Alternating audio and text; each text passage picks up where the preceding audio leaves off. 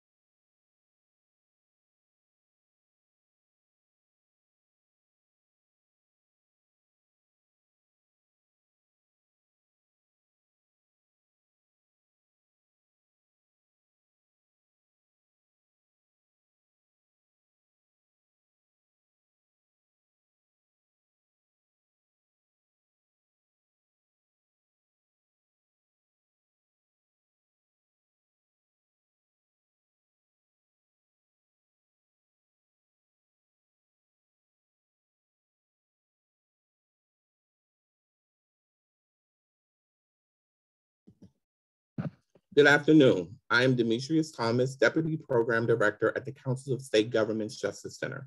Thank you for joining today's Using Data and Prosecutor-Led Behavioral Health Diversion webinar. Today's webinar is funded by the U.S. Department of Justice Bureau of Justice Assistance, commonly referred to as BJA, and done in collaboration with the Association of Prosecuting Attorneys, commonly referred to as APA.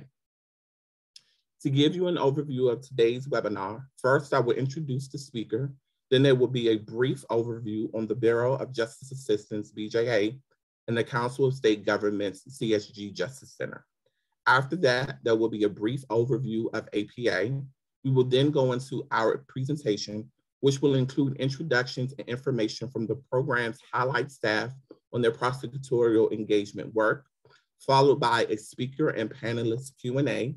And then finally, there will be a larger discussion portion where you can discuss prompted questions about prosecutorial engagement, followed by a quick closeout. Anytime during the webinar, you can ask a question by clicking on the Q&A button at the bottom of the screen and entering your question. This includes both technical and content-related questions. We will try to reply to technical questions in the chat as we go. For the content-related questions, we will keep a running list and address them at the end of the webinar. We will do our best to get through as many questions as possible. If you encounter technical or audio problems during this webinar, please click on the links dropped into the chat box. Please understand that there are some technical questions that we may not be able to answer. We are recording the webinar and will post it on our website as soon as possible. Today, we are joined by Speaker Rebecca Neville. She is the state attorney and member of the general counsel team at APA. Prior to joining APA, Rebecca worked in family law and served as assistant state's attorney in Prince George's County, Maryland. She prosecuted general misdemeanor crimes and specialized in domestic and family violence cases involving spouses, families, and intimate partners. Rebecca obtained her JD and master's in social work from the Catholic University of America and worked in the social service field prior to attending law school. I'm Demetrius Thomas, Deputy Program Director in the Behavioral Health Division at the Council of State Governments Justice Center. I oversee the Justice and Mental Health Collaboration Program, technical training and assistance grantees. Prior to joining the Justice Center, I worked for the New York City Department of Health and Mental Hygiene, where I oversaw the programs, initiatives at the intersection of criminal justice and mental and behavioral health, including establishing New York City's first ever diversion centers and co-response and mobile crisis teams. Next, I'll provide overviews on the mission of the Bureau of Justice Assistance, BJA, CSG Justice Center, and the Justice and Mental Health Collaboration Program, which we commonly refer to as JMHCP. The Council of State Governments, the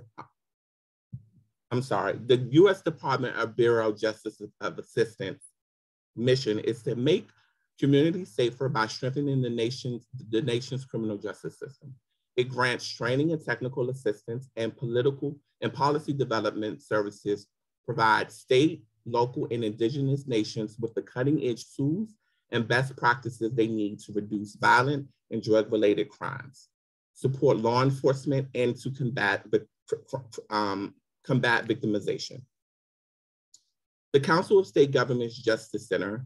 The Justice Center is a national nonprofit, nonpartisan organization that combines the power of a membership association representing state officials in all three branches of government, with the expertise of a policy and research team focused on assisting others to attain measurable results. Our staff develops research-driven strategies to increase public safety and strengthen communities.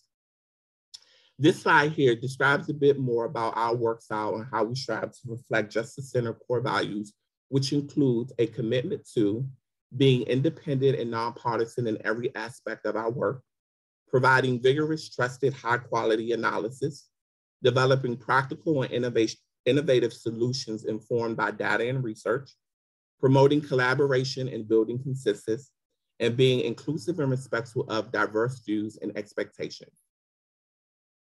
The goal of the JMHCP grant program is to develop collaborations across the criminal justice and behavioral health systems, from law enforcement, pretrial, court, jails, and community supervision, to learn how to have successful partnerships that increase efficiencies and improve public safety and outcomes for people with mental and behavioral health conditions and co-occurring substance use disorder involved in the criminal legal system. I now will kick it over to Rebecca, who will give a brief overview on the Association of Prosecuting Attorneys. Rebecca. Thank you so much, Demetrius, and thank you to our wonderful attendees for joining us today. I also want to give a special thank you to BJA as well, and our presenters who are here today: Redondo Beach City Attorney Michael Webb, Senior Deputy City Prosecutor Joy Abaquin, and King County Senior Deputy Prosecuting Attorney Leandra Kraft, who are joining us and will be formally introduced later in this program to highlight their work in this space. The Association of Prosecuting Attorneys is a national nonprofit whose mission is to support and enhance the effectiveness of prosecutors in their efforts to create safer communities through a more just and equitable legal system. APA is a leader in the field of nationwide training and technical assistance. Our membership includes prosecutors' offices, elected, appointed, and line prosecutors, justice system professionals, and community partners. Our staff includes experienced attorneys, is led by practicing elected and appointed prosecutors. And through numerous projects, advisory boards, and collaborative efforts, APA helps jurisdictions implement innovative and effective prosecutorial practices. And I believe I will turn it back to you, Demetrius, for our presentation on data and working with data collection. Wonderful. Thank you, Rebecca, and thanks for joining us. As you can see from this slide, the importance of data collection. Data can be used to gain support, allies, and champions in the work that you do. You can also use data to report on outcome measures that tell the story of why your program is working, and this can be used to obtain funding and also to support sustainability of your program. Having data that supports the success of your program is critical in all sustainability efforts. Data can also be used as an opportunity to identify and correct gaps in the program, specifically equity gaps involving those most impacted by the systems, including race, gender, and those who lack housing, and etc. There are three types of data that can be collected through research and program evaluation. The first is qualitative. Qualitative addresses the how and why of programmatic data. Qualitative data is not generalized across the population. The other type is quantitative. It addresses the what and how many of programmatic data. This data can be generalized across the population. And the third, mixed methods, is just that. It is a research study designed to be interpreted using both qualitative and qualitative methodologies. Though this is typically the hardest methodology to use, it is often the most robust and tells a more complete story using the data collected. Program staff should determine the best research design based on what story you wish to convey to your audience and the purpose of the story you wish to tell. This slide highlights some important data collection considerations, which includes: one, to garner consideration and buy-in. To tell this story, you should be thinking, do I need to collect data? What type of data do I need to collect? How do I analyze? And do I need to collect data and analyze from multiple agencies? If you determine that you do, you should be thinking about, what do I need to accomplish to meet these goals? In addition to considering the focus of the story you want to tell your audience and what the story is about, you will need to consider some practical things, such as, is there standard definitions for all of the program and outcome measures that you are using throughout your program? And is it widely understood by the audience that you are looking to attract? You should also think about certain special circumstances that could impact your data collection, and your data analysis, such as COVID-19. I will now kick it over to Rebecca, who will speak specifically about how you can incorporate some of these ideas into specifically working with prosecutors and understanding their role in diversion programs. Rebecca? Thank you so much, Demetrius. Yes, I'm going to briefly touch on the prosecutor's role in working with prosecutors and some strategies to engage with prosecutors in diversion around data. So I want to start off with, this is actually going to be different in every jurisdiction. A prosecutor's role in diversion, and that's for a number of reasons. The specific office or community priorities. The communities have different needs, and who may be the best messenger for that diversion program may be different.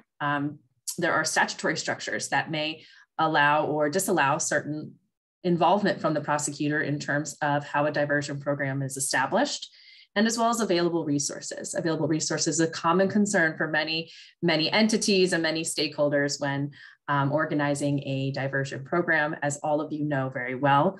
And so how a prosecutor engages and the prosecutor's role is going to be shaped by many of those competing factors. So when you are going to start out engaging a prosecutor in creating or revising a diversion program, you're going to want to do your research first, understanding the community's priorities, the priorities of the office. Many offices have campaign websites for elected prosecutors or web pages that just list out their priorities and their policies surrounding what they're doing. Again, prosecutors are people who are really very dedicated to the communities that they're serving, and they have a strong desire to do what's best. They've really taken this role to serve their community, want to collaborate to find ways to best approach public safety and justice. And so they're really understanding what their priorities are and how they can overlap with what program you're suggesting or proposing or planning or are currently running is always very helpful. And many offices, looking up current programs and office partners, many offices already have active diversion programs for certain crimes, certain ways to deflect certain charges. And so maybe there are certain and current programs that you are able to find and fit into in that regard. And you should also research an individual. If you're going to speak with someone in the office, understanding that person's educational and biographical information can help create a connection. They're a lifelong community resident, or they've just moved to the area and transitioned from another office and looking to do something innovative and different. Understanding where someone comes from is very helpful when you're beginning any collaboration, regardless of role or prosecutorial experience. And then engaging collaborative partners in efforts, reaching out to other treatment providers in your area or anyone who's worked with the prosecutor's office in the past. Again, if there's offices that are having active diversion programs and have treatment partners they already engage with, can you connect to them and see how and who might be the best person who is already doing this work within the office and can possibly meet with you while chatting with the prosecutor. If we can go to the next slide.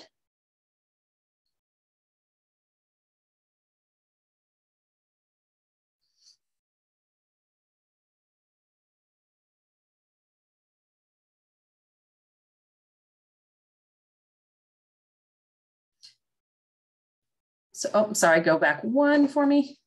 Thanks. So working with prosecutors to create a data strategy. When you're going to do any diversion program, or you're going to create any sort of program that will need to be informed by creating a framework for data governance. Where is this data going to be housed? What is going to be important to measure? Who's responsible for collecting this data, and how? A first step may be and will be defining the mission of the program and how success can be measured. What will success look like for this diversion program? That's a crucial first step and will inform the rest of the work that you do around creating a framework for data governance. Having some possible answers to these questions will be very helpful when you're meeting with the prosecutor's office in regard to a program that you're running or hope to run, but definitely being open to modification and existing systems that may be helpful in this space. And addressing any concerns about information sharing with each other and other entities, treatment providers, prosecutor offices, other criminal justice stakeholders who will be involved have different obligations and different roles regarding how they're able to share information and what information they can share. Understanding those roles and those obligations very early in this engagement process will be extremely helpful for working out any challenges and streamlining communication down the road, and sharing that data that needs to be shared and working around ways that you can't share data, what it is you can do so that you have a working relationship and understanding. And work with prosecutors to map out a flexible database structure that considers implementation measures.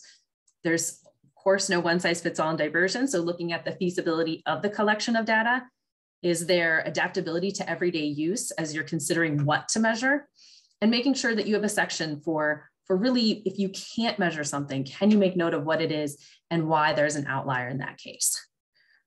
Consider other research and program evaluation touch points that may be able to benefit from this data.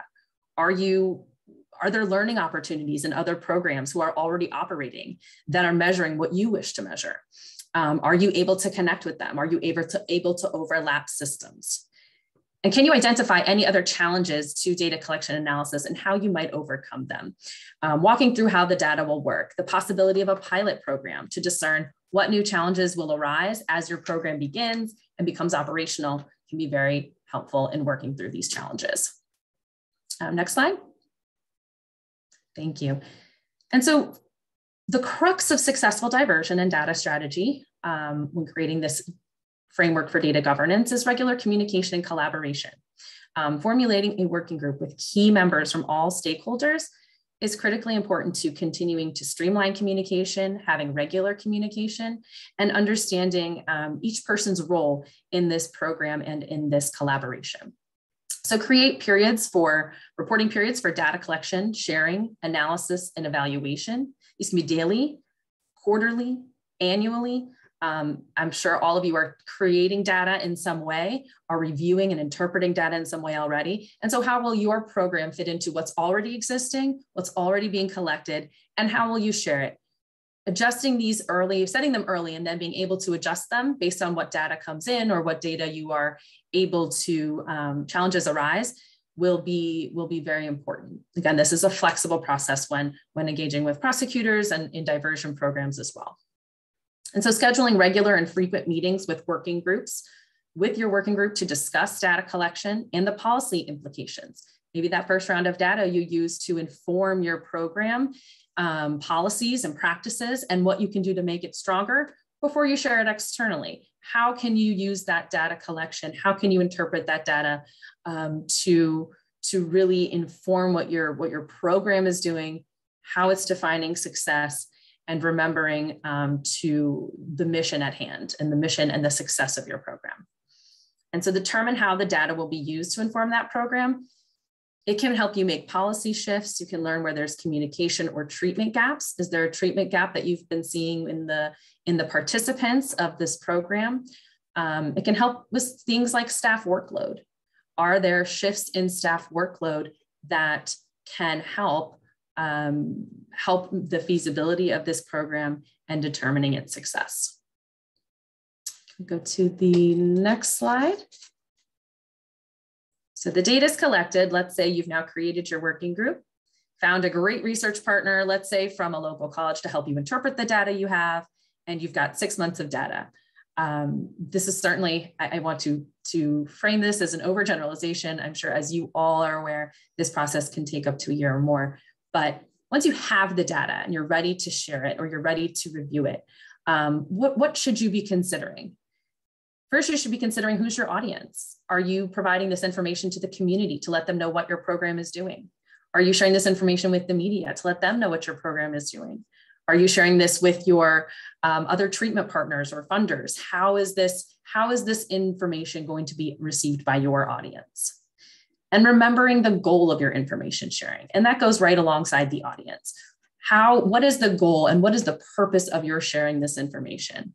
For example, we have one office I know of shares data just to show the amount of the caseload that the prosecutors in their office are handling for that diversion program, because it's very large. It's such a great volume. And they want to show how many people are really using these services, using this treatment program, and be able to show how many prosecutors are dedicated to this work. So it has a number of goals, but understanding what the goals are is going to be really informative in terms of the complexity, how it comes across, and what medium you use to share that data. And that goes to the complexity of data when you're sharing it. Which medium are you using? Are you putting it into a report, or are you going to share it on a data dashboard online on a website? And have you emphasized any trends or patterns? Trends or patterns are very great ways to start recognizing gaps in the program, gaps in the treatment, gaps in even in the collaboration. Should there be another partner at the table to help assist in this program success? And how will you be able to visualize your data?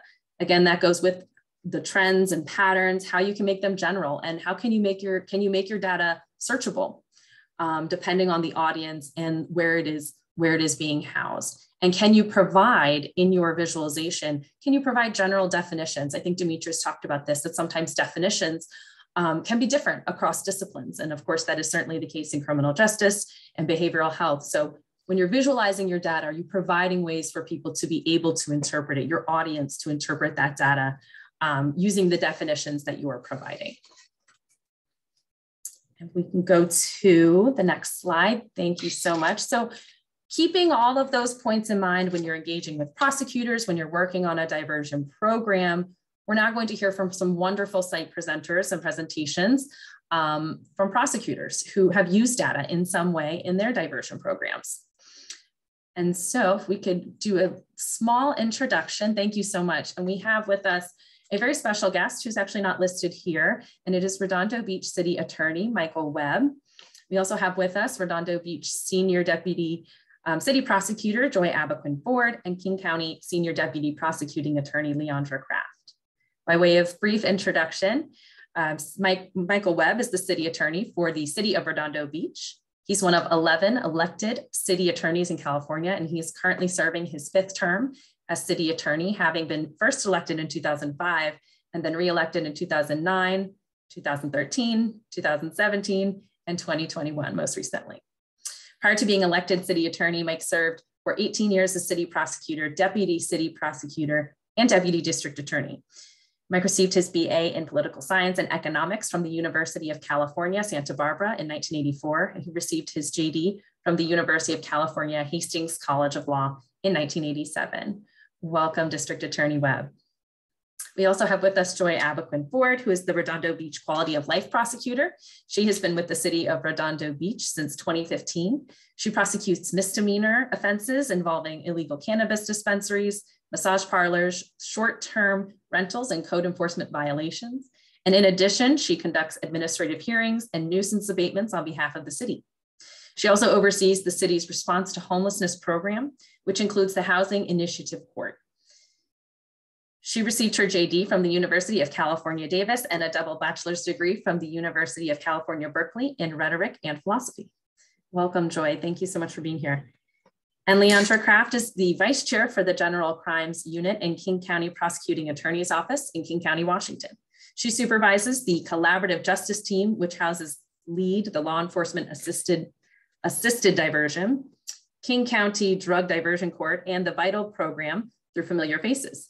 Leandra has worked in felony trials, hate crimes, drug court, regional mental health court, regional veterans court, and the Involuntary Treatment Act court. I want to thank you all for being here today, sharing your time and your expertise and your experiences with our audience. I know that the information that you will share is going to be incredibly useful to the work that our attendees are doing. And we're just very grateful for you being able to participate with us. I believe, City Attorney Webb, you are going to start us off with a brief overview. So if we could go to the next slide, I believe. Thank you so much. Well, thank you. It's a pleasure to be here. We can go to the next slide. We had, as many areas throughout California, had a crisis in the number of unhoused individuals. And in late spring of 2019, it reached a pitch where the residents were complaining at virtually every city council meeting. And so the mayor and a majority of the council separately came to us and asked us to put together some sort of creative program to address this. And they did so effective July 1st. And we recommended an enhanced response to homelessness. And that involved many aspects. It started with meeting individually. Joy Abakine and one of our other prosecutors met, and I met with all residents who had complained about homelessness to find out what their concerns were, why they thought the response of the city had been inadequate. It also allowed us to have an interaction to explain to them recent court rulings with Martin versus Boise and why the police activities were limited in some circumstances throughout the Ninth Circuit. We met with the police department to find their perspective and their frustration with having to respond to many calls that were really people going through untreated mental crises and the lack of mental health resources. And one of the concerns was that their actions, even if they took enforcement actions, they were ineffective because people wouldn't show up to court. And because of bail and overcrowding in LA County, and many of them were committing quality of life crimes, trespass, drunk in public, intoxicated in public. They'd have to pick up so many of those to be held, and there wouldn't be treatment, there wouldn't be effective response to enable people to overcome what was holding them back from becoming housed, from having their chronic mental illnesses in many cases, drug addiction in many cases, or combination be treated. We met with housing navigators to find out why the people they were working with, the obstacles towards becoming permanently housed. And we came up with a program that involved the first transitional housing units. We had pallet shelters, tiny homes that would allow people who are on the streets the ability to become stabilized. We had permanent housing where we partnered with the county and received state grants to turn hotels into permanent supportive housing. But a central part of all of this was trying to get people into court so we could bring the services to them. The housing navigators talked about the obstacles they'd have to meet, such as, it can be very challenging for someone with chronic mental illness, no transportation, to be able to navigate the DMV system, to get an ID, to be able to qualify for their benefits. So a central part of this is our housing initiative, or homeless court, and that eventually involved bringing the court to the community outdoors, the first one in LA County, where the individuals already were, and bringing all the resources they needed to overcome those obstacles. And the person that so effectively runs that program, Joy Abakine, I'm going to turn over to her so she can go through the details of our housing initiative. Joy? Thank you. Next slide, please. We originally started calling it Homeless Court. It has since changed to the Housing Initiative Court. It was started in July 2019 as a pilot program. And we were trying to focus on criminal defendants who had chronic mental illness, substance use disorders, and people who commit habitual offenses. I would note that you can see in this photo, which was taken in June 2020, that was our first graduate.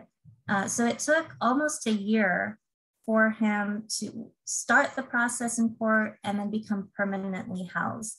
Next slide, please. And our program is a diversion program, meaning that when a defendant comes to court and follows certain orders of the judge, if they complete all those orders, obey all laws, and become permanently housed, we will dismiss their criminal cases. And that photo shows our outdoor court. It has since grown to add many other partners and programs that I'll mention later. But basically, this is a collaborative court. It's not, I'm not fighting with the public defenders. We're all working together with the judge, with the housing navigators to get a person stabilized and permanently housed. Next slide, please. So as I mentioned, our ultimate goal is stabilization and permanent housing. On the way there, when a person first comes to court, the first order is normally to have them connect with a housing navigator and to get their ID. That'll be the first order of the judge.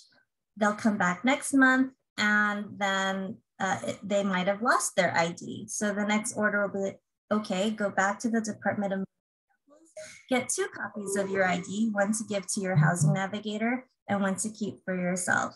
As Mr. Webb mentioned, that being document ready is an essential part of becoming permanently housed. Next slide, please. So our partners, since we have moved outdoors, and I would mention that we moved outdoors initially because of COVID. The courts shut down, we weren't hearing our cases, our defendants experiencing homelessness weren't able to meet with their housing navigator in court. So when we moved outdoors, a lot of agencies started asking us if they could be a part of our program. And now we have set up booths around the courtroom for the Department of Mental Health.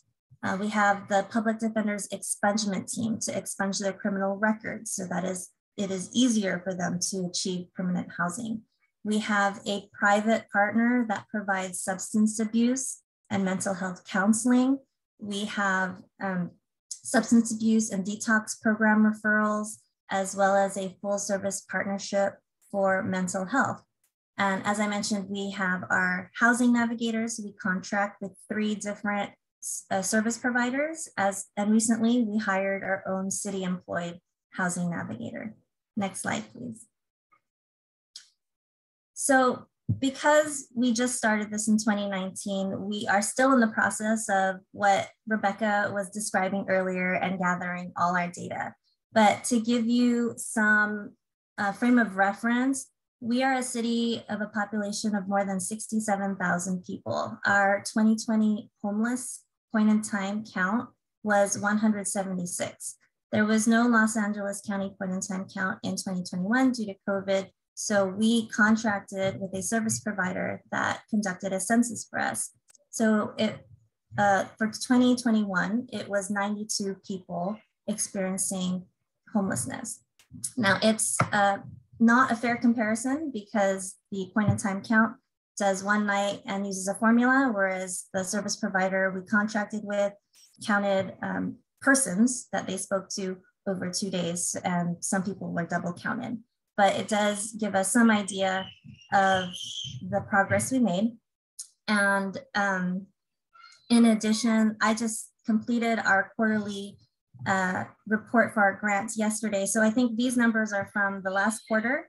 And just to give you a more updated report, we had from January 58 unduplicated clients come through our homeless court. We've had 29 cases dismissed. Currently, we have 10 people in interim housing, and we have had 5 graduations, meaning 5 people who have been permanently housed since January. We also look at the attendance, because in my 12 years of being a prosecutor, I have never seen a court calendar where every person has attended court. And this is a population known not to attend court because of their mental health illnesses or substance abuse addiction, or because it's just not a priority for them. There are a lot of failure to appears, a lot of bench warrants. But as you can see, we've had months where everyone comes to court. We've had a high success of attendance, and it really has to do with the partnership with their homeless navigator. Their homeless navigators bring them to court and reminds them to come to court. But it also has to do with the community that they've fostered there. They want to come to court. When they get there and the judge calls their case and they come up and the judge asks them, "How many days sober today, Ms. Scott?" And she yells out, "600 days, Your Honor." Everyone is applauding. Myself, the audience, the other defendants, the sheriffs, our police department, the public defenders, everyone is encouraging each other. When they come back to their seat, they're high-fiving each other. So they want to come to court. And being a prosecutor in this program, I'm very involved in their path to becoming stabilized, overcoming their sobriety, and being permanently housed. So it's a great program. Prior to COVID, the police was listing a lot of good anecdotal evidence that showed the crime data, arrest data, calls for service, customer satisfaction levels, community concerns, and public perception by utilizing some of the advanced technologies that recover raw public sentiment data. And after looking at a variety of data, it's very apparent that early on into the pilot project, our actions have decreased our transient-related calls for service, increased our customer satisfaction level, increased public perception of safety, decreased our community concern for homelessness, and decreased our property crimes, and overall decreased our Part 1 crimes levels in the city. And with that, I'll turn it over to Rebecca to introduce the next speaker. Thank you both so much. And that is an incredibly innovative program. And at a time when people are really struggling with fatigue and caseload backlogs, what an inspiring and just motivating way to address so many problems that people are dealing with, and effectively. So thank you so much, both of you, for the work that you do and for being here with us today, sharing that data and that program. Happy to do so. When I see questions in the chat, when do you want us to respond to those? If it's okay with you, City Attorney Webb, we're going to hold our questions until Leandra's done her site presentation. And then please, everyone, that's a great point. Thank you so much for reminding me. Everyone keep those questions coming in because we will address them in our Q&A session right after Leandra's presentation. Thank you so much. Thank you, Rebecca, and thank you, Joy and Michael. It was wonderful to hear about the programs going on in California. So like Rebecca mentioned, my name is Leandra Kraft. I am a senior deputy prosecutor with King County. And I just want to start off by saying that when we're taking a look at this next program, the Vital Team Through the Familiar Faces Initiative, Seattle and King County largely were taking a look at our homelessness crisis as well, along with the behavioral health issues and the drug addiction problem that our county was seeing. So in the early in 2010, our office, the King County Prosecutor's Office, started implementing a program that had to do with different partnerships between law enforcement, the prosecutor's office, the ACLU, and tried to figure out, with those systems connecting, could people actually do better? And because of those results from that program that started in 2010, the King County Executive's Office decided to say, Well, we've seen some positive results from connecting systems, including prosecutors and law enforcement, for the folks that we see who are utilizing the criminal justice system. What if we give high utilizers more resources and don't involve law enforcement? Would that make a dent at all in the houseless crisis in King County? So that's sort of where the Familiar Faces Initiative was born in 2015. And you can go to the next slide, please. So the more resources that the King County Executive's Office was really thinking about was, let's include the Seattle City Attorney's Office. Let's fund a prosecutor to take a look at those high-level utilizers, as well as the King County Prosecutor's Office. Let's get intensive case managers, which it sounds similar to the housing navigators that we heard about in Redondo. And so we also included an advanced registered nurse practitioner, housing, set aside housing for folks who are high utilizers, and as well as partnerships with other local hospitals. So we see UW Medicine and Harborview Medical Center. Those are the two largest hospitals in the Seattle and King County area. And if we added peer support, how would this impact the high utilizers in the King County jails? You can go to the next slide. And so in 2014, when the King County Executive's Office was deciding to start this initiative, the initiative thought to itself, okay, well, we are going to give these resources for these high utilizers. We know that the high utilizers of the jail likely have many low-level and maybe some more concerning cases that are open currently with the King County Prosecutor's Office and the Seattle City Attorney's Office. So how are we going to use the data to figure out which folks we're going to target? And so Familiar Faces, the clients of this program, and I just want to bring it back to, people can be part of this program whether or not they are court involved. But because of the criteria to become a client of this program, there is a high likelihood that these folks are already court involved. So who can be defined as a familiar face? The person, one, has to have been booked 4 or more times within the King County jail.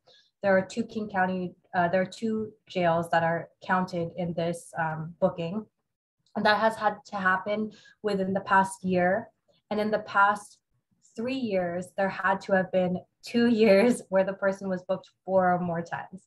And I know that sounds a little bit confusing, but essentially the person has to be booked 8 or more times in the past 3 years. So consistently utilizing the jail. And then the third criteria is if the person had a behavioral health disorder. And for us, that means that the person has a mental health issue or chemical dependency issue, such as substance abuse. Next slide, please. And so when they were taking a look at what the initial numbers would be if we launched a program specifically to help the high utilizers with their legal involvement and their impact on the community, the first set was a little over 1,000, and in 2014 was a little over 1,000 as well. So 94% of those individuals had a behavioral health indicator when they were booked into the jail, because in our jail systems, and I'm sure that many of you all have seen this as well, there's initial assessment when they come in. They may be segregated if the behavioral health issues are extremely difficult to manage. So one of the main drivers and the ways that the King County Executive's Office was to advocate for funding for this program was to explain that for these high utilizers, these familiar faces who are constantly coming into contact with the jail, it was over $35 million that we were spending on these folks to jail them. And oftentimes, because they were coming in due to crimes of poverty or crimes, low-level crimes, our courts were not holding them for very long. Sometimes charges weren't even being filed. But the cost that was associated to these high utilizers was increasingly apparent for the county. Next slide. And so this systems organization drawing graph is basically what the thought process was when they were creating the entire initiative as a whole. If you can see on the left-hand side, we see the familiar face. So those identified as high utilizers of the King County Jail with behavioral health concerns. And then the VITAL program is right below to the right of the familiar face, which is their care management team. The care management team are their housing navigator, their intensive case manager. It's people like me and other prosecutors who are taking a look at their legal involvement. It's their peer manager, it's their advanced registered nurse practitioner. All of that is to help those familiar faces clients get access to the outer ring, which is the physical, behavioral health, employment, benefits, community, family, education, legal, you see spirituality. The team, the VITAL team, is supposed to help that client get access to all of those systems around them, which will reduce what we see on the right-hand side, which is calling our first responders, being involved in courts, having to use the drop-in centers, and no consistency with actually their care. That was really the initial thought process of starting this program and starting a team that was intensively taking a look at these high utilizers. Next slide. And so this is really a definition of the VITAL team as a comprehensive and integrated services to adults who are experiencing behavioral health challenges and that they need intensive level of community-based support and may be experiencing homelessness. And so what I want to say now is that we do also have a therapeutic courts in King County. We have our mental health court. We have our regional veterans court. We have adult drug diversion court. And we have a community court. These are the folks that even going through those therapeutic court systems are not decreasing their usage of the jails or their contacts with the criminal justice system. It is a harm reduction based program, and it is a housing first approach. And when I say it is housing first, so that we're all on the same page, these folks, once they become a VITAL client through the Familiar Faces Initiative, they're identified as a familiar face. They can be offered whether or not they want to enter in the program. If they do choose to enter in the program, they have to sign a release of information between those healthcare providers and the prosecutor's offices that are involved. And they get the benefit of us taking a look at their cases if they're actually actively involved in their case management and reducing their harm. But there are no strings attached to having them be housed. So they can become a Familiar Faces client through the VITAL team and the next day be housed, regardless of if they have open cases, regardless if they are still using, they can still be housed. Next slide. And so this is a picture graph of the VITAL team itself. So we saw a larger overview of the Familiar Faces Initiative early on through the executive office, but this is the VITAL team who's actually working with the familiar face. So like I mentioned, there is a care manager, which is their intensive case manager. There are occupational therapists, there are nurses, there's peer support, there are prosecutors that are part of this team, and there are psychiatric medical providers as well. Next slide. So people often ask me, what do prosecutors actually do? Why are prosecutors involved in a program that is not tied to a case, but instead is tied to an individual? So there is actually a lot that the prosecutor has to do.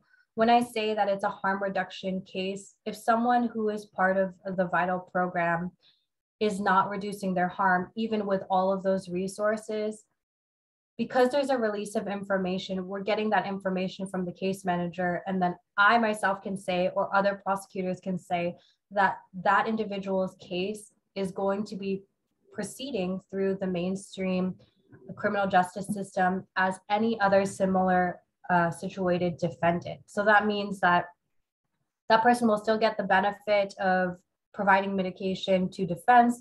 Defense can talk about that to the assigned prosecutor. the fact that that person is a familiar face will not have any impact if they are not actually reducing their harm in being involved in the program. However, since we have that release of information, if we see, and when we communicate between systems with the care providers, with our housing case manager, with medical staff, that the person actually is being consistent of, going into their check-ins, if they're being consistent with talking to their case manager, setting appointments, maybe they're on medicated assisted treatment now, and we can confirm that they're not picking up any new criminal charges, that is information that we use for those individuals to say, maybe this case can be negotiated a little bit more creatively. Maybe these cases that we have that are referrals, that there are no injured parties, maybe the referrals can be declined.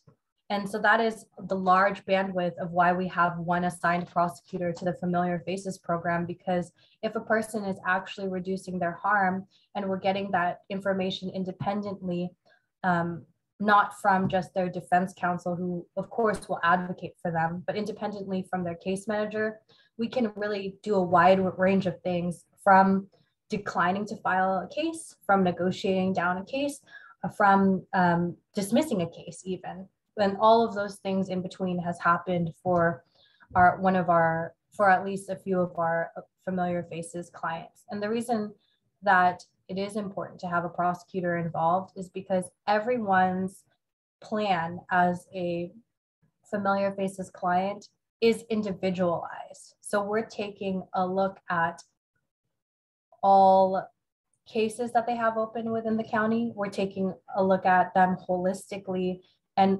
not like what we're actually seeing just for one particular charge. And prior to working in these programs as a prosecutor, I was mostly concerned with the cases that I was working on and maybe the defendant, if I can wrap up certain charges. But in this program in particular, we're trying to take a look at what can we do to reduce the barriers for this person so they no longer have to utilize the county emergency programs, the jail, etc. Next slide, please. So there have been 2 evaluations done since this program first started. It really launched in 2016. So there was an evaluation between July 2016 and 2017. And then there was another evaluation between 2017 and 2018.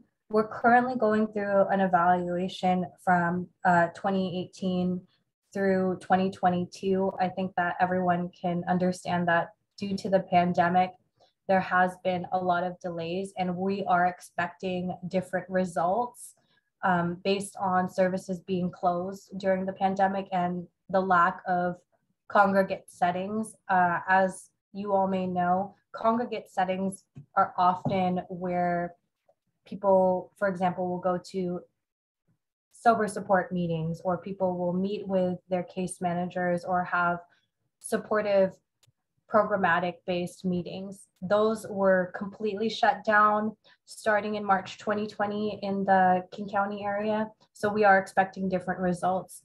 But for the preliminary evaluations, we can see that the VITAL program, the Familiar Faces clients, were actually able to utilize the additional resources that they were provided when they were part of the program. So we see just numbers such as a little under 600 consultations with the medical professionals, over 200 consultations with an occupational therapist, which is also something as a prosecutor for myself, I never really thought was significant to have someone be an occupational therapist for folks who are experiencing houselessness, and then for the first time are being housed.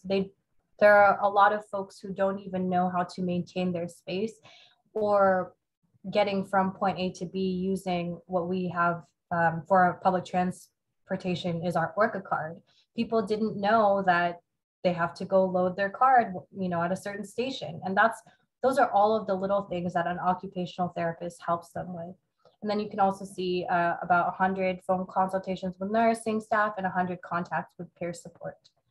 Next slide.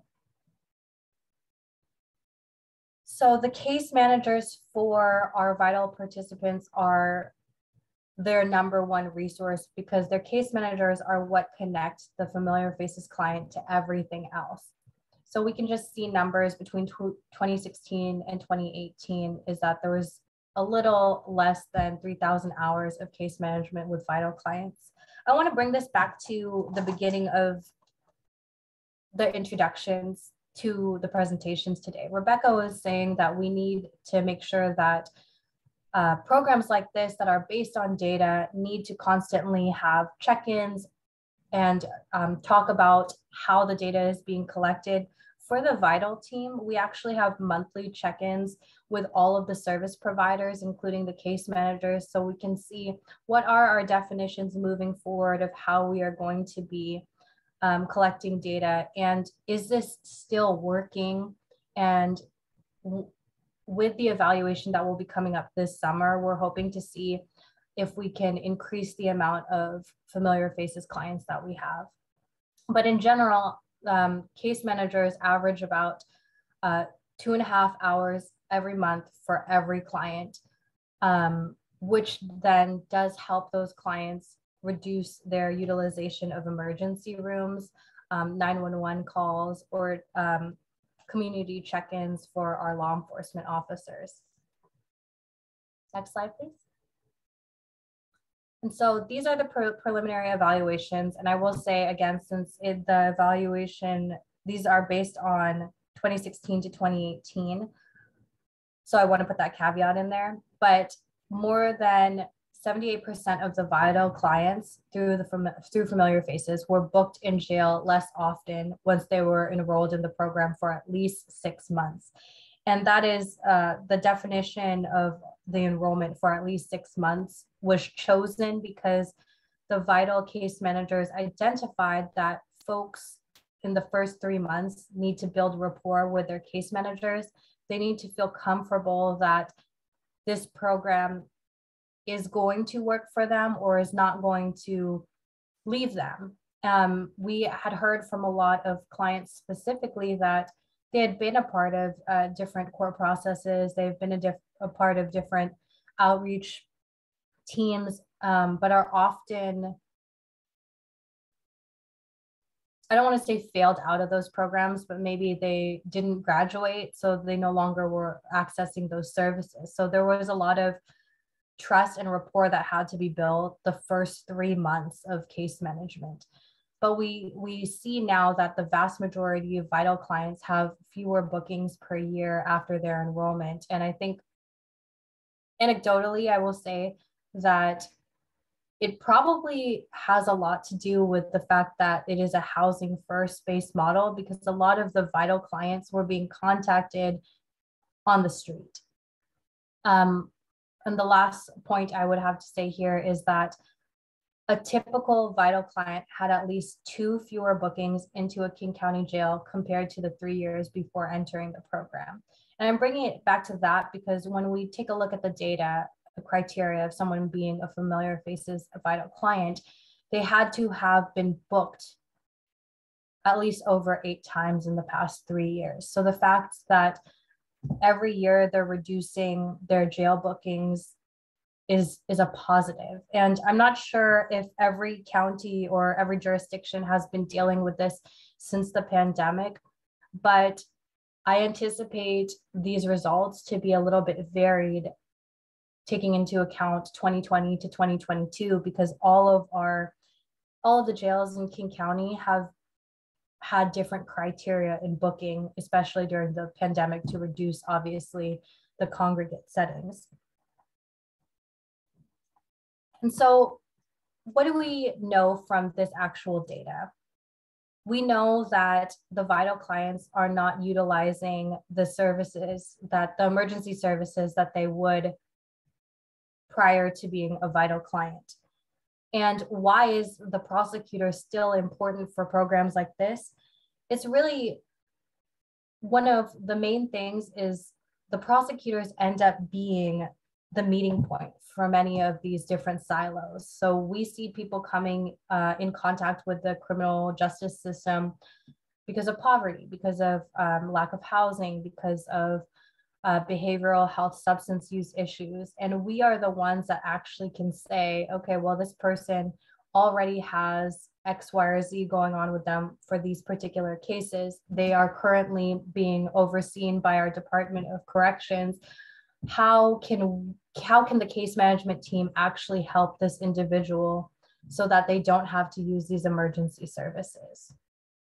But I do think that seeing the preliminary results and going through the second, or I guess third round of evaluations now, the county has seen benefit in these programs. It doesn't work for everyone, but it is for a continuity of care for these individuals. Knowing that there are case managers and there are resources, regardless of them entering into the criminal justice system, has provided consistency and a reduction of utilization of the emergency services since this program has been around.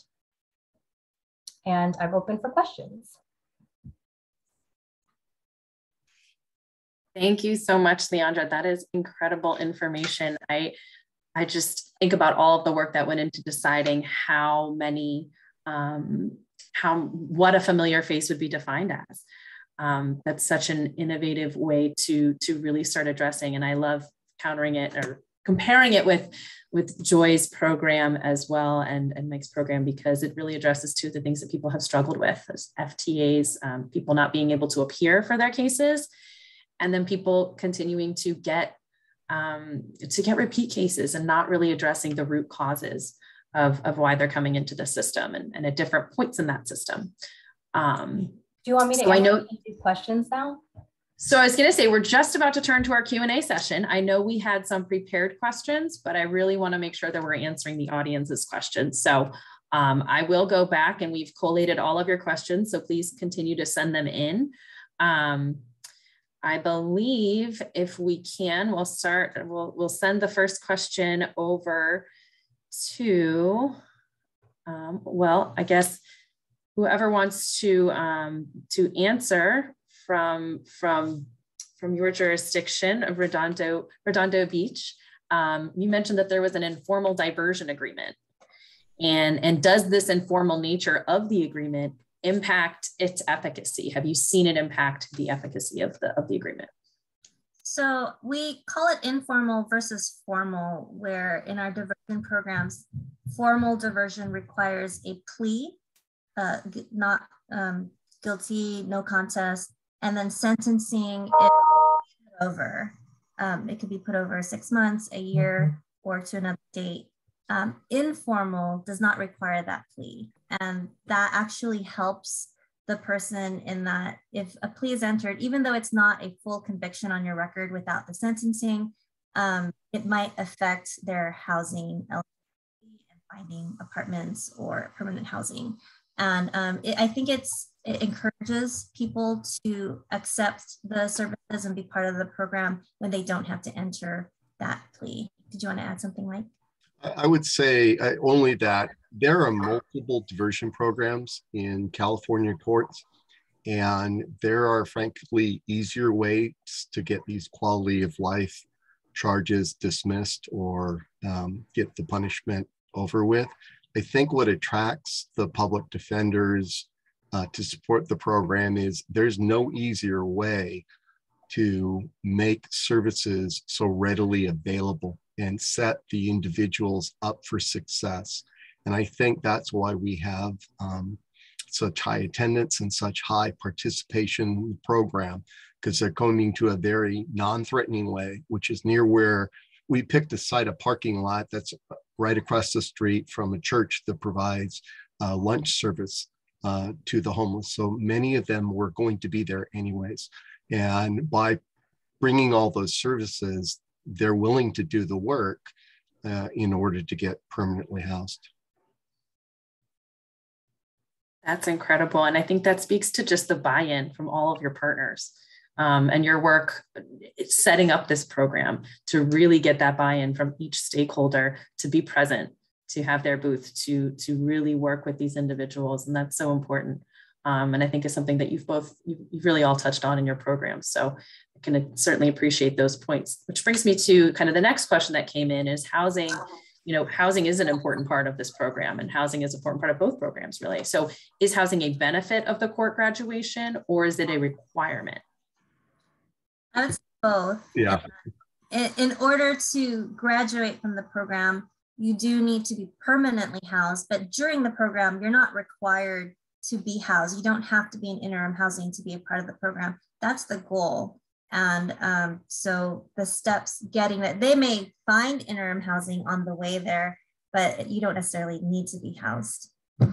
And many people have multiple cases come to it. And so Joy will segmentally dismiss those cases if somebody is really showing active participation in overcoming the obstacles that remove them from becoming permanently housed. And so it's an incentive and a final reward, but it's a huge benefit to them. Absolutely. And I think it's such a credit to both of your programs that they started really pretty closely to the onset of the pandemic, which I'm sure created some unforeseen barriers. I think I've heard the term unprecedented times more times than I can count. So I'm certain that it's such a credit to both of the programs that they were able to really tangent and just make those quick shifts. Are there other barriers? I will say it's a bit of good fortune as well, because I don't think I'm creative enough to come up with the idea of going to an outdoor court, or persuasive enough to convince LA County to do the first one in our parking lot. But because of COVID and it was an at-risk population, that's why we wanted to keep the success going, the attendance going, and it had a whole other benefit. And so now there are 2 other outdoor courts in LA County. Wow, that is the most silver of linings I've heard yet to the pandemic. But if you can find a way to make that that barrier such a positive, that's incredible. Were there any other barriers? And this, to you, Leandra, as well, were there any other barriers to your programs that you identified and were able to work around? So barriers to the program sort of vary by year, but I would say that what we're up against right now is the lack of mental health resources, especially for those who are acutely mentally ill, but don't meet the criteria to be involuntarily committed. So there are folks who may be cognizant at times to sign a release of information, but then when we continue to start working with them, we realize they need a much higher level of care that the team cannot provide. And right now we're seeing a large lack of mental health resources because someone has to be very mentally ill to be committed in a hospital, or they're not, right? And so it's finding that in between. And I think that is a really large barrier for at least the systems in general in Washington state right now, because that high level of care, unless you are in crisis, is not necessarily available.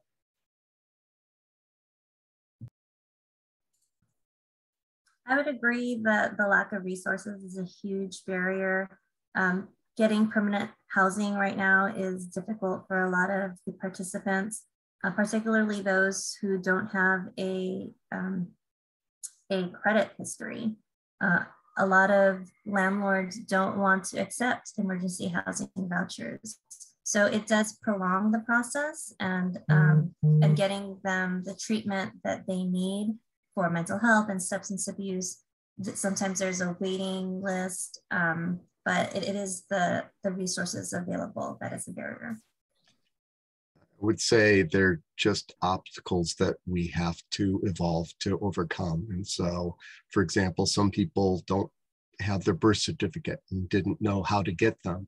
And Joy did a lot of research, and our other prosecutor eventually was able to convince us judge to sign a court order.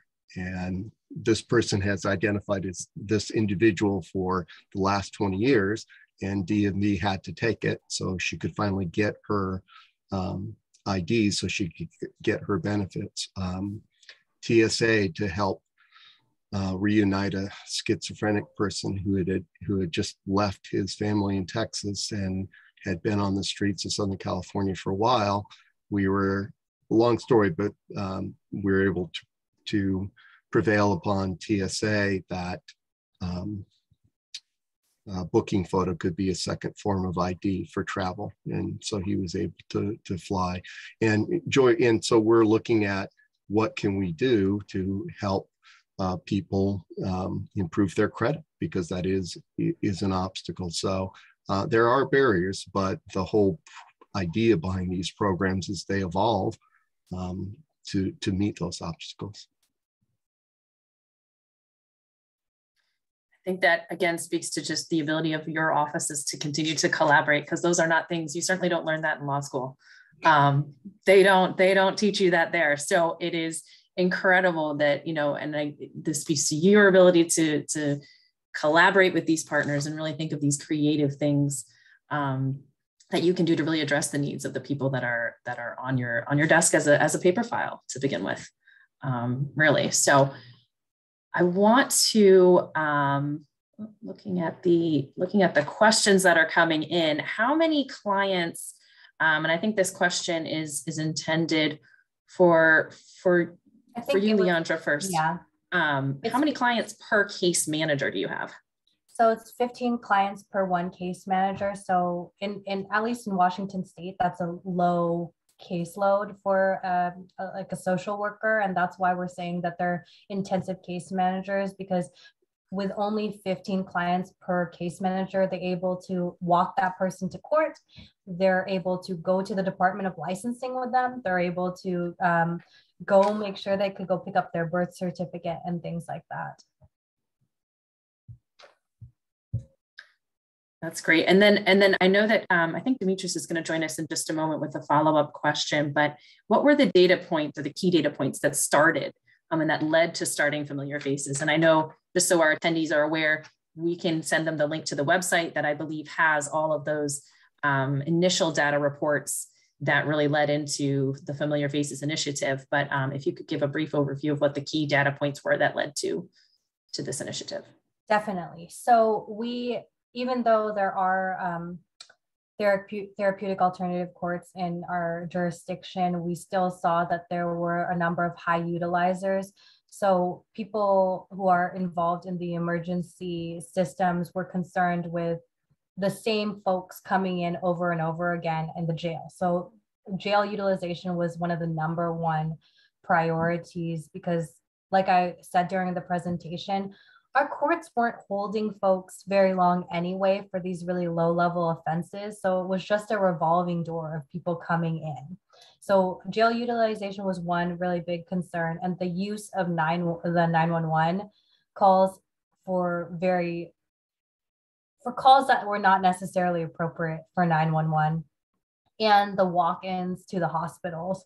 Again, those are folks that need help, primary care, and should not be using the emergency room, right? So those were some of the main priorities that came out of the county to create the initiative as a whole, along with the houseless population, because we've seen it steadily increase. Absolutely. And I'm going to turn it over to Demetrius, because I know he had a follow-up question based on your answers so far.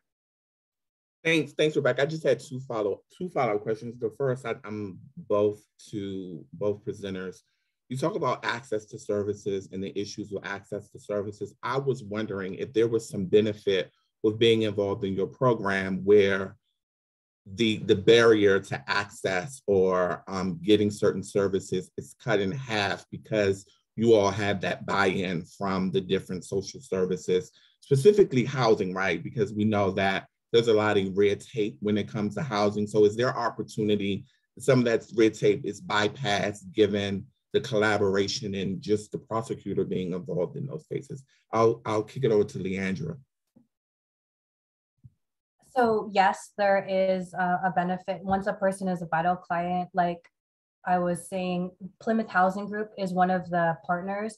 And so there are actually set aside housing units for vital clients. And so if someone becomes a vital client and they want to be housed, because there's always a caveat that not everyone wants to be housed, but if they want to be housed, they can have a house available or a space available, which is really not like the regular King County housing programs. Usually there is a assessment that's done and you're ranked, and then based on your need, that's how they get housed. But as soon as you're part of this program, if you want to be housed, you can be housed.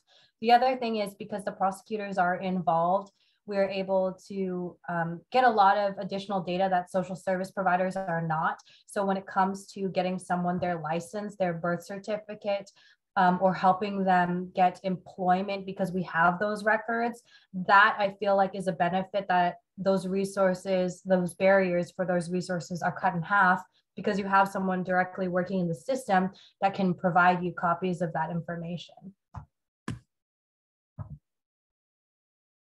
Wonderful. Same question, Joy and Michael, if you had anything to add. Yeah, so we in Redondo Beach have Mr. Webb mentioned the tiny homes, the pallet shelter, and people who go through our housing initiative program do have priority for that. That is interim housing. We are currently working on a more permanent housing project. And when that gets set up, I imagine that the same kind of priority would be available to them. And as Leandra mentioned, when I'm trying to order a birth certificate, checking that government agency really expedites the process, as opposed to when the housing navigators or outreach workers are trying to obtain it for their clients. So there are those benefits to cutting the red tape and trying to expedite certain things. And I think that having all the services together in one spot helps a lot. A lot of people were not getting housed because, as Joy mentioned, they didn't get their past convictions expunged from their record, even though they were legally entitled to. They just couldn't go through the process. So the public defender sends a special mobile expungement team to homeless court every month for everyone to be able to access. And you don't have to be a defendant to access any of these services. Joy passes out flyers to all the provider of meals a week before the event, and people do walk in and avail themselves of those services. Plus, the non-threatening nature makes people, the Department of Mental Health finds their effectivity much higher in delivering their services at homeless court than they do even than merely going to a homeless encampment or some other approach, or waiting for someone to come to them. And so even the service providers find it beneficial to be in that group setting, which has become very encouraging. They're encouraging each other through the process, which was surprising, but very gratifying. Thanks, Michael. I had one follow-up question, but I do want to be aware of time and realizing that we only have about 10 minutes, 12 minutes or so left. So I do want to move on to the roundtable discussion piece, because this is really where we like to have the opportunity for participants to think through and learn from each other and those who are on the call about what's going on with their program, so that there's some thought partnership and exchange. Next slide, please, Andrea. You'll see that there's a series of questions. We have 4 questions. It's not likely, 2 on this slide, 2 on the next slide. It's not likely that we're going to get through these questions given the time that we have left. But I will encourage participants, when you get the slide, to actually look through some of these questions that we're asking you, so you can begin to think about some ways to impact your program, if it's in fact a program where you're looking to work with prosecutors in a diversion program. But At this point, what we want to do is ask you all each question. If you have a response or a thought on the respective question that we're on, I'm going to ask that you raise your hand in the chat. Once you raise your hand, we will take you off of mute and allow you to ask your question, and you'll ask your question, put you back on mute, and then we'll take a series of questions and or responses to other folks' responses to the question, and then move on to the next question and do the same thing in turn for each question, or as time permit. So the first question that we wanted to kick it out to participants who have been thinking about this, but been having issues or just thinking about ways to think through is, are there any particular considerations that impact your ability to effectively partner with prosecutors in diversion programs? And now that you have prosecutors on the line, definitely take advantage of asking them how you could address some of these impediments that you may be having. So this is the first question, opening up to participants. If you've had any considerations, have any issues, we'd love to hear your thoughts on this question.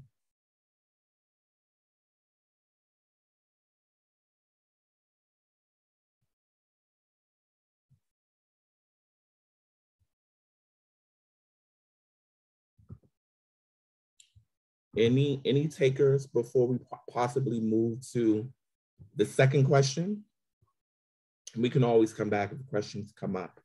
I can make a comment on this one. Perfect, Leandra, I love it. Thank you. First of all, I would say that our office has taken an approach, and I strongly believe that the criminal justice system has been rooted in racism. And so there are a lot of community members that don't trust prosecutors. Prior to going to law school and becoming a prosecutor, I didn't trust prosecutors. So there is a lot of rapport building that has to be done with collaborative programs like this for folks who are even buying into the program to trust that we're not going to use the additional information to harm those individuals. So, I mean, social workers that I work with didn't even trust to talk to me for at least the first 3 months that I was involved in the program. Can I add on to that? Oh, absolutely. I think that is such a great point, Leandra, and having worked in social work and then on the legal side, there's such a difference. But I think also one of the barriers is the difference in language that we use. The definitions and the words and how we communicate is so different in the behavioral health space and the criminal justice space, that when you find that person that you're able to communicate with and or starting to engage, really laying out the definitions and what you mean by what you say, which I appreciated, throughout your presentation, you were like, what I mean by this is, I think is so crucial to starting that collaboration, starting that program and an effective partnership. Absolutely. Building trust is essential, is especially important in these type of programs, especially with people who feel the system, and it's in fact the system has caused harm through racism, and as well as not uplifting those who may have specific disabilities, whether it's mental or behavioral health. That mistrust is huge, and so overcoming that is extremely important. Any other thoughts on the first question before we jump to the second? I'll also add that the trend with criminal courts is going towards restorative justice, at least in California. So I would just throw out emails to every prosecutor you can get contact info to, and I think someone will respond and be open to starting a program. And even if it's the head prosecutor, district attorney, or a deputy that will refer you to someone higher up and wants to start that program, I think now is a good time to do that. Wonderful. Thanks so much, Joy. The next question, and this question can be for anyone, but it's really formed in the way that folks who are working in programs, whether they're diversion programs, whether they're diversion programs directly working with the prosecutor, but just questions in terms of your data collection and how you're collecting data. And are you using that data in an effective way? Particularly, are you using that data to tell your story of how you're impacting and improving the lives of your participants. So any challenges coming up or thought suggestions to participants for this question?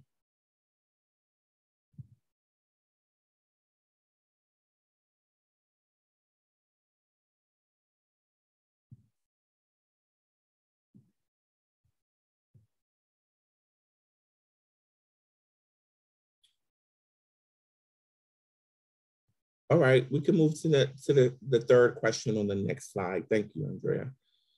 All right, another question to consider, whether here or in the group, is once you have your data and your data is collected, what you want to think about ways that you can reconceptualize your partnerships with prosecutors, right? And so is there something that is being identified that in terms of a gap in the program that you all can have a workaround and rediscuss? Again, as the panelists were saying, it's very important to have regular and frequent meetings amongst your partners so that you are evaluating the data in real time so that you're working to identify those gaps and ways to improve the program.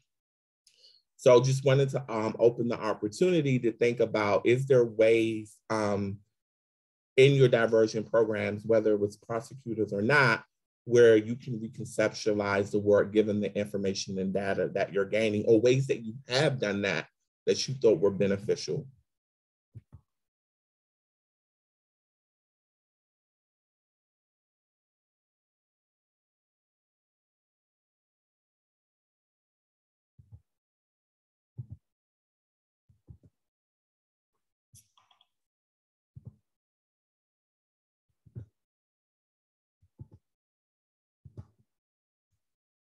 All right. So the final question is that you should consider is what offices in or near your jurisdiction, and I really think Joy was speaking on this, are in your jurisdiction operating prosecutor-led diversion programs that you can learn from or could be champions for your programs. I think that you should definitely think about that and thinking about ways to connect with them. And if you can't connect with them or there's some challenges, think about why or why not you couldn't connect with them. And for the why not, think about expanding your collaboration, thinking about your data, being able to present it in a way that can open up some of that discussion so that you can possibly begin to open those lines of communications and build those collaborations to champion your programs. All right, so we'll move on. The next is we have a list of resources here that we want to offer you in case you want to dig a bit deeper in your program, and some things to consider as we discuss during the webinar. I'm going to drop those into the chat box so that you can have those handy now. So again, these are the list of the resources. Next slide, please. You will see that the presenters have been already so gracious to provide their contact information in the chat box. I want to thank them for doing that. And I also want to encourage you all to take advantage if you're interested in seeing their thoughts and in their experience and as you think about developing your own partnership with prosecutorial-led programs. I also want to offer both Rebecca and my contact information, just in case you have follow-up for us and or would like for us to facilitate some discourse between you and any of the presenters. And then finally, if you haven't already, I want to really encourage you all. The next slide, please, Andrea. Thank you. If you haven't already, I really want to encourage you to join the CSG Justice Center newsletter listserv. Not only is it a great way to learn about funding opportunities such as the Justice and Mental Health Collaboration Training and Technical Assistance Grant, but you will also receive information on upcoming trainings and webinars such as this, as well as other resources from our agency and our partners.